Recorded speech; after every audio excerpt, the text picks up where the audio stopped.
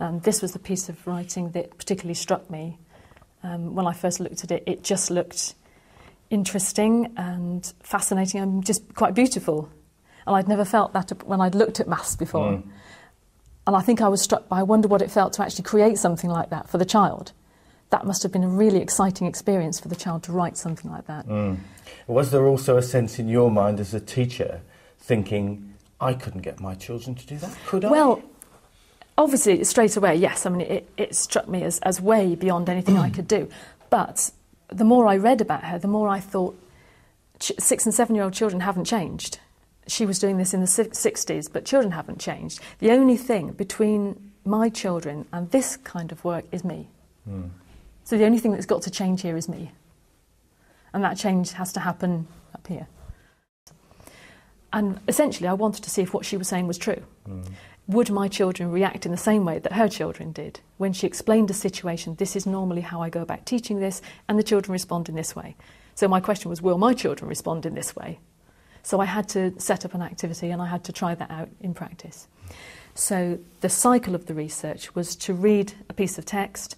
That would generate some sort of question or something I wanted to find out more about. I'd then set up a classroom activity that I could teach to the children or work with the children. And then I videoed them working in small groups or with me in all sorts of different situations. I would then take the videos back and analyse them and look more carefully so that I could say to myself, did I really do what I thought I was intending to do? And how did the children react? What did they say?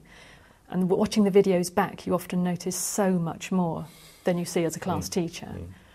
When children are working at the empirical level, the dictionary definition of empirical is based on or acting on observations or experiment, not on theory, deriving knowledge from experience alone. And that is what she was saying children shouldn't keep doing if they were able to move on.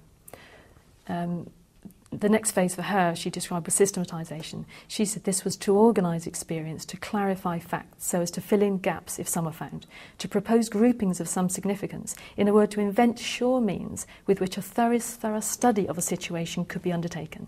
This activity will permit, instead of empirical discoveries at the level of facts, rational discoveries at the level of structures.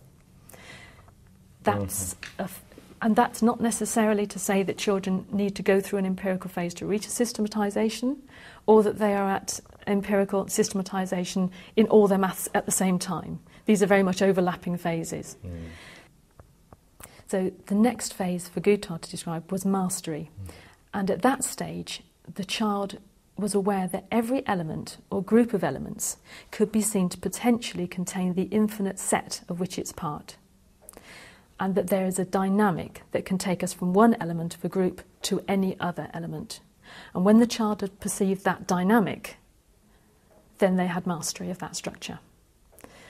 In teaching, it's not only for the child to perceive that dynamic, but to be able to use it to their advantage. And that is where children can become more flexible in their calculation.